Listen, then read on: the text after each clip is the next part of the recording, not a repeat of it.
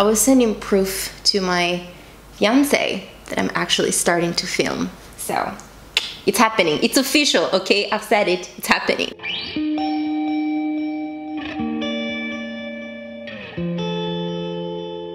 Hello readers and queers, welcome back to my channel that is still alive somehow, just like me. My name is Franny and today we have a cozy little catch up to ourselves, don't we? So I have my tea that is kind of like brewing. I have to wait a few minutes to drink it. It's a yogi tea. I love yogi tea as a brand because it's not really tea, but it's flavored water. I cannot drink tea for the life of me. I have tried many times. My dog is walking. Do not distract me. I know you're adorable, but please do not distract me. As I was saying, I really do not like tea. I probably do not know how to make it.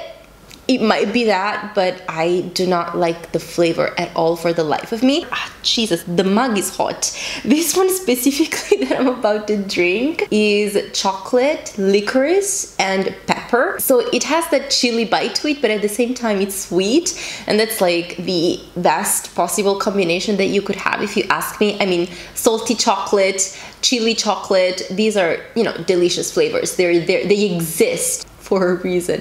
Anyways, this is going to be the vibe of this video. So, you know, just go get some tea or some hot beverage of your choice and sit down and let's have a nice little chat. Let's catch up, you know, let's talk about what's been happening in our lives. Please, while you're watching this or before or after, whenever you want, drop a comment down below. Tell me how's it been going, what's happening in your life. You know, if you're happy, if you're well, anything that you want to share, you can do so in the comments and we can have a nice little chat because that's what I'm about to do now. Let's see, when I got back from the summer holidays, we had a couple of weeks where we were settling down in my mom's house. I am currently living at my mom's house. I have for a few months and I will for a few more months while our house gets ready. My partner is doing her PhD and now she's in the UK for 6 months for her, you know, 6 months period abroad thing that you have to do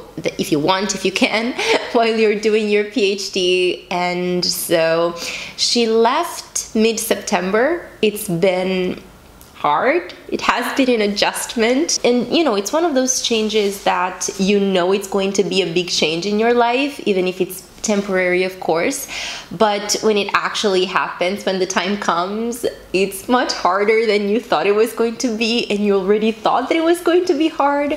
And so it took a lot of energy, much more energy than I was expecting. So I haven't really been able to do much except for, you know, keep on existing and going to work and eating and doing the things that you need to survive and, you know, live and function as an adult. I haven't even been reading much. I've just been watching, you know, comfort shows and the likes, and that's okay. That's what I needed and that's what happened. And that was the first month or so. And then I went to visit my partner for a weekend and we got engaged. I got engaged. And you know, as it happens, when you get engaged, then you get married. And we are taking that next step in a week as of the time that I'm filming this. I think I'll be uploading this video on December 1st if everything goes according to plan as I would like. So if you're watching this on December 1st, I'm getting married tomorrow, December 2nd. It has been a month of planning and organizing a lot of things. It takes a lot of time to plan and organize a wedding, and ours is not even going to be a big wedding. So I cannot even imagine how other people do it. Yes, usually you have a year or so between, you know, the engagement and the getting married part, and we didn't really have that, but still a lot of work goes into it. All the smallest, tiniest details that you hadn't even thought of, when they come up, you know, it's something that you have to plan and take care of, and so there's a lot of stuff to be done. But as I was saying, we are getting married on December 2nd. Technically, we are not getting married. We're doing the civil union because it is not legal for same-sex couples to get married in the country where I live in Italy. And I don't really want to go into it. It's a whole other topic, and you know, I do not want to bring those kind of vibes and negative energy into this video. So I am saying that we are getting married on December 2nd, and we are getting married on December 2nd. I am getting married to my partner. I'm getting married to my sweet fiance. I am getting married to the love of my life, and that's all that matters to me, and that's what I'll keep saying. It's not going to be anything big or extravagant. We didn't want any of that. It's going to be something very small and intimate. One of the reasons is because we couldn't really afford anything else at the time being. We didn't really have a budget, in the sense that we are basically not spending anything, almost anything, on this wedding reception, which is great. But the most important reason was that we wanted something small. We wanted something intimate. We wanted, you know, a small gathering of people that are close to us, that love us, that genuinely care for us, and that genuinely want to be there for us on that day. So my parents are coming, some of my fiance's closest relatives are coming, and the witnesses, and basically that's it. It's going to be a very small, intimate thing. How un-Italian of me, but I don't care. I think the most expensive thing was the cake, and that's just because we love cake. We wanted to have a good, nice cake, and because my sweeter half had a very specific wish for the cake, and she shall have whatever her heart desires, because I love her with all my heart, and because she's already getting married to me, so she needs to be compensated in some way. Jokes aside, I am so happy, so excited, so nervous about how the whole thing is going to play out, but it's going to be great. I will not be sharing any of that here, I think, but if you want, you can follow me on Instagram. I will be posting some pictures, some things, not the day of, probably, because I want to be present. I want to enjoy the day and just have fun, but possibly the few days after that, some photos will be posted and shared, because I want to share it. You know, it's going to be a happy day, a joyful day, and I cannot wait. And then 1 week after that, we are going on our honeymoon. We're going to the UK during Christmas time. It's honestly a dream. It's going to be fantastic. I cannot wait. I am so excited. I am so happy. And yes, I think that's all I have to say. I think that's all that's been happening in this crazy, hectic couple of months that I haven't been present here. So that was the life update, and now let's talk a little bit about books. I thought that a nice way of getting back into the bookish stuff would have been to do the end of the year book tag, so that's what I'm going to do right now. Okay. Are there any books you started this year that you need to finish?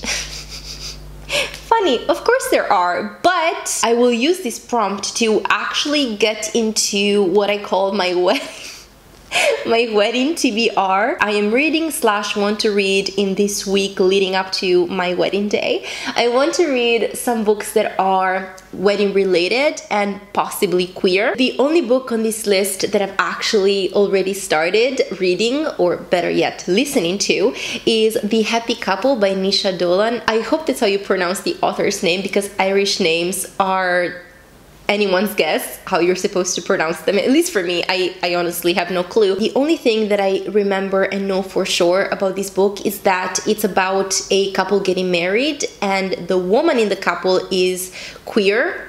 I think bisexual, but she's queer, and they're about to get married, and this book is about, I think, the engagement, their wedding day, and figuring out if they're actually right for each other. I think that's a very interesting premise. I've heard great things about this book by Aoife from Words of Clover, and I trust her judgment when it comes to books, so I am very excited about this audiobook. I am loving the narrator, by the way, and I cannot wait to keep listening to it. It's very short, it's 5 hours long, so I think I can get it done this week. I think I can. The other book that I've started, kind of, I don't know if it counts. I read the introduction. Does it count? I don't know. But the other book is This one, I'm reading it on my Kobo. It's Scrivi sempre mezzanotte. This is basically a collection of some of Virginia Woolf and Vita Sackville-West's letters to each other. I wanted to read it first of all because I was in the mood for a sapphic love story that had some realness to it, and this is non-fiction. These are, you know, existing letters that two women actually exchanged throughout their lives, so that's very interesting and exciting, and I love letters. I love reading letters. I love receiving letters. My fiance kind of proposed to me with a letter, and I also proposed to her with a letter, sort of. So, you know, it's just, I love letters, and I am hoping that I can find a quote to use in the, how are they called? Wedding gifts? We call them bomboniere. They're basically small gifts that you give to the guests, the people that come to your wedding, as a thank you and, you know, as a small token, a small object that they can keep to remember the day. And I wanted to see if there was a quote in here that I can use as part of these wedding gifts. So we shall see if I find something that inspires me enough to be present in that gift. And the other book that I would like to get to, hopefully in this week, is Something New by Lucy Nicely. This is her graphic novel memoir about her wedding day, and I am so excited. I cannot wait. I read Age of License by Lucy Nicely, and there was like a weird, I don't know, alignment of planets or something, because in that graphic novel memoir, she is 27. She's talking about the age of license, that moment of your life where you are still figuring yourself out. You're actually, you know, becoming an adult, and you can afford to make mistakes, and it is okay not to be sure about where you're going with your life and everything. And I read it by chance around the time of my 27th birthday, and it was such a weird coincidence, and I don't know, I just loved it. It gave me validation for what I was feeling and for what I'm still feeling right now, because I don't know where I'm going with my life, but that's a whole other story. I just felt like it was the right book at the right time, and so I'm hoping that this book will be the same to me, you know, reading about her wedding the week before my wedding, or in the week leading up to my wedding. It's going to be something special, and I am so excited. I cannot wait. Second question, first a sip of my tea. Do you have an autumnal book to transition into the end of the year? I have already read the book that made me transition into the end of the year, and that I want to recommend to you if you're looking for something that still has an autumnal feel to it, but they can also make you feel like you're entering the winter season, then I recommend you read The Other Ones by Fran Hart. This is a YA book about a boy who lives in a haunted house, and he meets this other boy, Pax, and you know, they get to know each other, and Pax is, you know, kind and weird and is not afraid of being different from all the others, and he worms his way into Sal's heart. Sal is the other boy, and it's just a wonderful story. It is not about haunted houses. There's nothing too paranormal about it. It's about these two boys, you know, warming up to each other and getting to know each other and helping each other to face some things that are going on in their private lives. And it was so good. It's about friendship, it's about love, it's about being different, it's about family. So lovely. And it is set starting end of September, beginning of October, if I'm not mistaken, and, you know, continuing towards December. So it's basically set around this time of the year, and it really, the descriptions, you know, the British small town countryside, it really has that vibe to it, and I loved it. Is there a new release that you are still waiting for? Yes, there is. There are actually two. One is, without a doubt, volume 5 in the Heartstopper series by Alice Oseman. It's coming out December 7th, I think, and so that is going to be a book that I'm going to buy immediately when I go to the UK for my honeymoon. I'm going to go into a bookstore and just buy the book, and that's going to be my wedding gift to me, I guess. I don't know. The other book that is coming out on December 5th is Murder Crossed Her Mind by Stephen Spotswood. This is the 4th book in the Pentecost and Parker series. This is a series of mystery novels that are set around the 1940s in New York, and they're queer, and I'm listening to the audiobooks and they're just great. The second installment was my least favorite because I don't care about the circus, but the first and the third one were so good, and I am so looking forward to the 4th one. It's going to be great, like assured, it's a guarantee. What are 3 books that you need to read before the end of the year?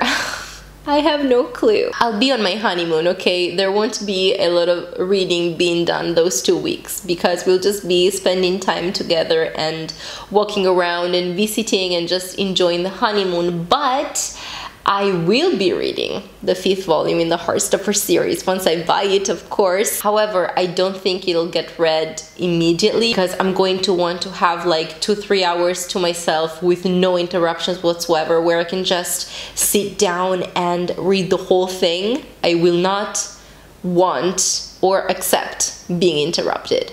So I'll probably do that after Christmas, because before that I don't think it's happening. Another Christmas related book that I would like to get to, that I already have on my mind, is A Redbird Christmas by Fanny Flagg. I'm not sure yet if I'll be able to actually read it because that's a full-length novel, and for the month of December I have just planned to read a few novellas here and there that are queer and Christmas themed because I won't have much time to dedicate to reading, but I will try. I will do my best, okay? I'll try. Is there a book you think will still shock you and become your favorite book of the year?